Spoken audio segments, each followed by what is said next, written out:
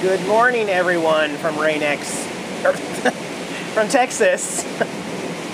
I had rain and Rain-X on my mind. Oh my gosh. I had to turn these up. Yeah, good morning from Texas. The never-ending rain continues in Texas for me. My little cloud that follows me and everything. Today I've got a jump start because in order to get to where I'm going, it's a little complicated. Hopefully I don't have to make a U-turn because I'm on the Boulevard Peninsula here down in South Texas. We are like 3 blocks from the Gulf of Mexico. And there's no road up here in 14 miles. So hopefully the ferry's running. Hopefully the ferry allows RVs. And I'll get a cost. A little tricky to see. The conditions aren't ideal with the rain, but trucking on, man. You know the deal. All right, what does the sign say? Cruise terminal entrance. I'm not going on a cruise. A lighthouse over there. I love lighthouses. Maybe I am going on a cruise. I don't know what I'm doing. Ferry rides can be stressful when you don't know what you're doing.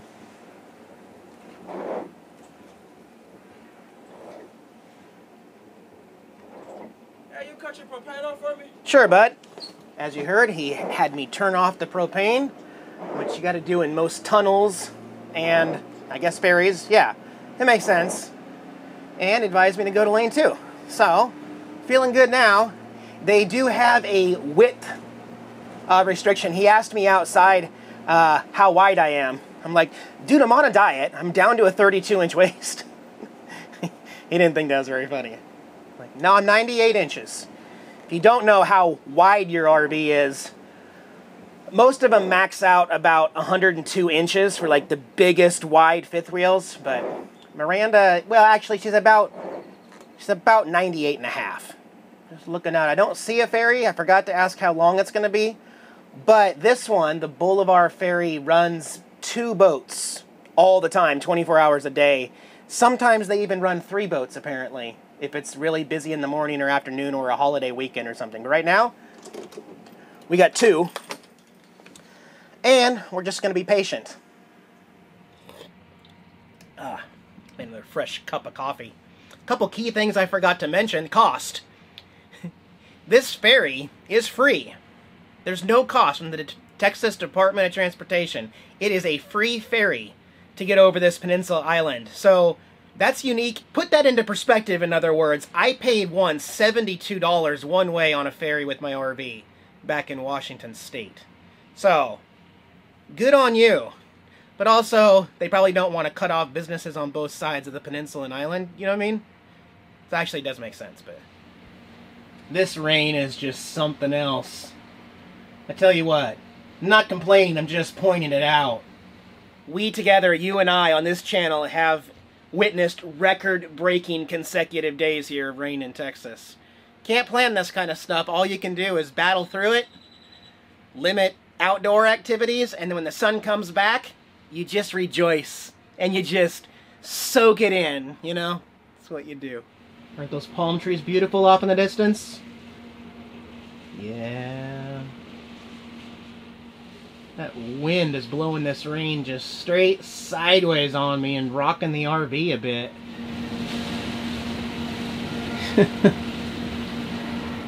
Alright, so it's been about 45 minutes since I turned off my propane, and the ferry's back. They are getting ready to unload the ferry, and once that gets done, I assume we will start loading onto the ferry here. So, don't be in a hurry, as I've mentioned and shown several times. If you're riding a ferry with an RV, you just have to be in no rush that day. Because it could be anywhere between... Remember that one time, I think I was up in Washington State, the tide, you can't, it's harder to load an RV on low tide, so they made me stand back and wait for 2 more ferries after that. So it turned into a 3.5-hour day that day. Today, under an hour. I guess that's the fast pass lane over on the left, because those guys just got here and they get to board first. Well, that's really weird. Now they're boarding the other lane that got here after me, too. It doesn't really matter as long as most of us get on this one. But, strange order. Here we go. I'm ready. I'm ready. Let's rock and roll. Show me where to go. We are headed to the John W. Johnson Ferry. It looks like they're taking us to the left, so I'm hugging the right so that I don't less chance of bottoming out, but it doesn't look like we're going to anyway. Just gotta wait till the last minute here to know which way they want me to go.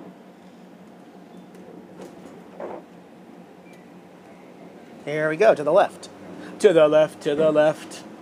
Thank you.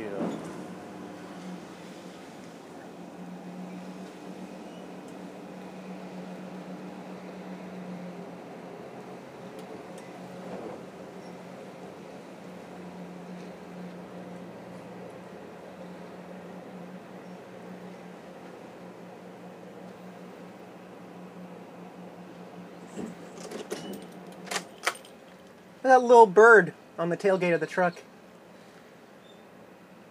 All looking for food. I ain't got no food, buddy. I am in a post-bred life. So this one is not like any other one I've been on.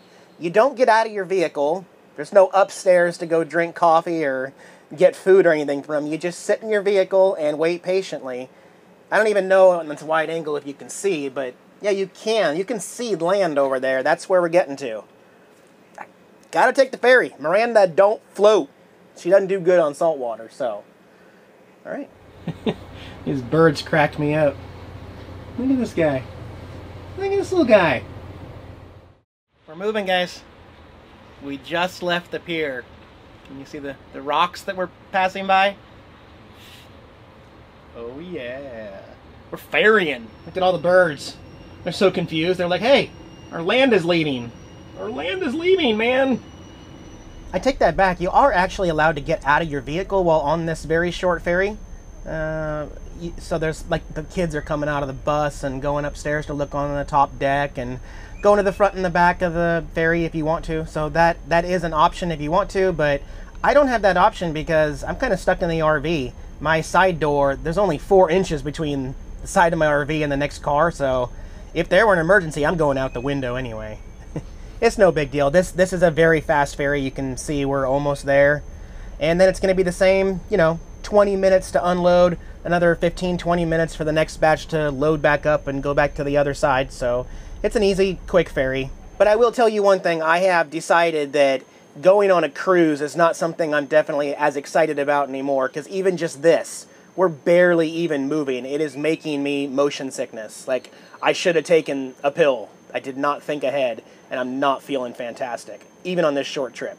These birds have found something interesting in the back of this guy's pickup truck, though. Look at them all. Digging through styrofoam, food bins, and everything. This guy's just got a truckload full of garbage. Brilliant, dude. Alright, almost time to go. Speed limit 7 on the way out. They're unloading the first row here. Yep. No chance of bottoming out. We're almost perfectly level here, so I feel good about that. Alright, bye birds. Oh my gosh. It's going to hold me up.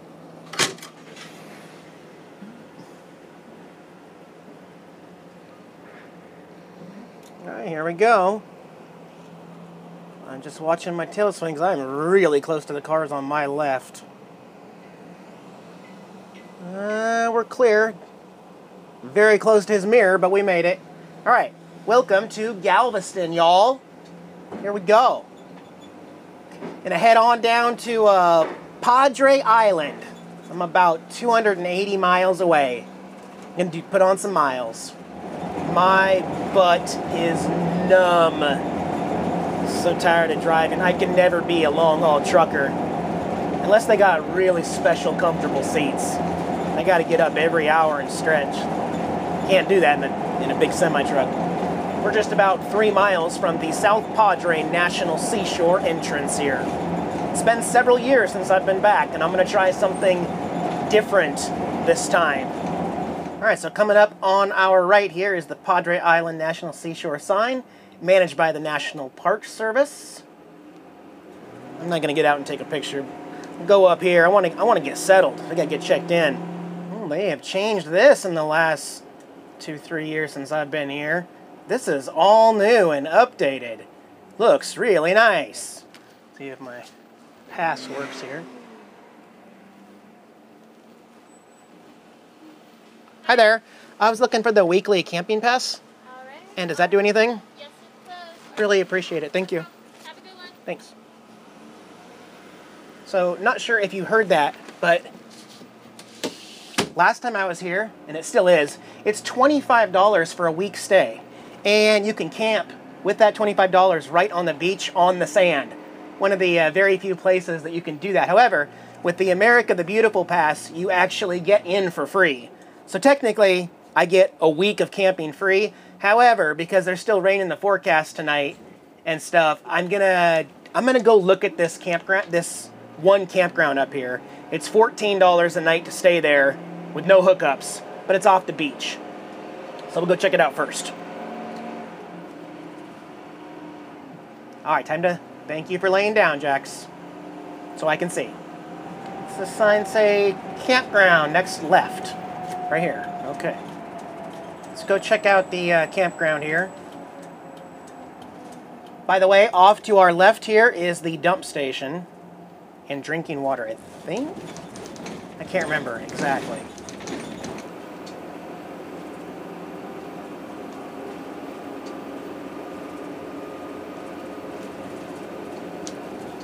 I can't believe that. They're full. They are literally full, guys. I did not expect that. I'm going to go back the other way where I didn't turn right. You've got these sites off to the right and left, 1, 2, and 3, but it says tent camping only. So you park your vehicle on the right, you tent cam off to the left here under the picnic tables. All right, came down the other loop, and it is also full. All that is left is tent camping sites. So again, you got 3 tent camping sites to the right, then you park your vehicle where this Mercedes is parked. So I guess we're all going to the beach. Before I turn left, though, there are 3 sites down here that have occupied signs on them. And there's nothing there, like not even a camp chair. You know, and I want to say something, because I'm pretty sure it's the neighbors holding their spot. They'll be here this weekend, but nobody can use it until they get here, so. And we're on sand. Oh boy. I honestly have not even had time to check for tides yet. This is not high tide. You can see how this is still wet in front of me. Pretty much all the way up to this Class A off to our right. The water will come up to his tires. Otherwise, not too many people down here. Little coachman trailer right here. He is parked up in the very soft stuff, which is kind of scary. But he's got a 4-wheel drive truck to pull out. Look, I don't know if you guys can see over there. Is bad. But you got to get back that far with your RV, otherwise the tide will come in on you. So, I think it opens up a little bit down here. Oh, look, I got no phone service again. I remember that from Padre Island. There's another little trailer right here. He's moved way back. He is definitely safe from the water right there. I'm going to slow down and start looking. Since nobody's camping down here, I kind of have it all to myself. Well, hey, I'm good, guys. I'm parked. I'm happy. I'm even level right here. I got my own little spot here. I don't care where you guys are camping right now. You ain't got a view like this. I'm boondocking for $3.99 right on the Gulf of Mexico out here. I checked the tides. We're gonna have a high tide here at 6:12 in about 2 hours. I think it'll be dark though, but still, we'll be able to see what the highest tide looks like. I'll just show you here real quick. This is the stuff I was trying to avoid. This is just, you don't want to drive in this. You want to stay in the hard packed, and I had to get up on it a little bit with my front tires there. I'm in it, the soft stuff. And then in the rear when I backed up, again, I'm in the soft stuff, but I can get out. I just love it out here. I have missed Padre Island more than anything. It's windy and cold. You wouldn't be able to hear me without that Rode VideoMic Pro on top, believe me. But you know, tomorrow there's some sunshine expected, so sandals and going in the water, the ocean, the Gulf. Look at me over there. That's awesome. Also, you'll notice where I parked, I get to go quite a bit farther back because that line that's right there, it comes back for this little inlet right here, so that I'm quite a ways off of where other people are camping. But I'm the last RV on Padre Island out here. As you look the other direction, there's a couple cars down there. Nobody else is camping down there. It's empty. I'm the last camper as far away, which means I'll wake up tomorrow morning and there'll be an RV parked right here in front of me with their generator. Hiking up the dunes. Hiking, hiking, hiking. We should have a view. Huh. More dunes. And no cell phone towers. But it is a cool view from up here. So we pan around and get Miranda in the shot here. Oh, she looks great. Doesn't she look great, guys? Yep. Camping by myself. Gonna put out my couch slide. Set up the satellite TV, because south is easy, right towards the water. And that's all I'll have for a few days. Just satellite TV. If I want to take the bike into town, into Corpus Christi, I'll be able to get some Wi-Fi. And then I can write down all the tides just so I can be aware. Sometimes they're higher than other nights. So, oh yeah, getting some live TV here with Dish. I knew that was going to happen. But another surprise, those of you who have been out to Padre Island out here know there's no service out here. There's never been any service. Nothing has changed. You can go to the visitor center and borrow some of their Wi-Fi. Oh, I've got service. I've got 3 bars of service, guys. Decided to finally, and I haven't talked about it much, but decided to activate the booster, the RF solid booster that's on the roof and the interior antenna. I've got my hotspot device right here, bringing in 3 bars of service, and I generally have been telling people it doesn't create service out of nowhere, it just amplifies a weak signal.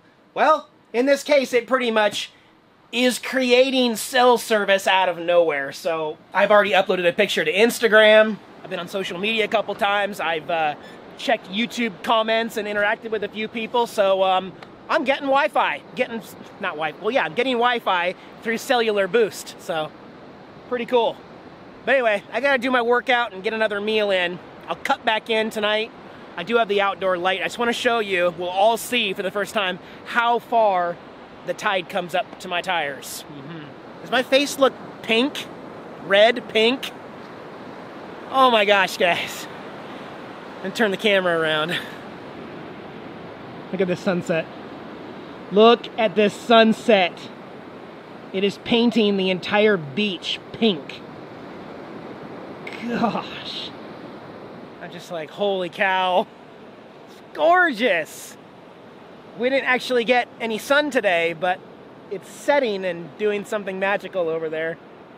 It's just stunning. By the way, it is 6:04 p.m., which means we're at high tide right now. So there's my RV, and there's still a 3-lane highway here before the water hits. So we're fine.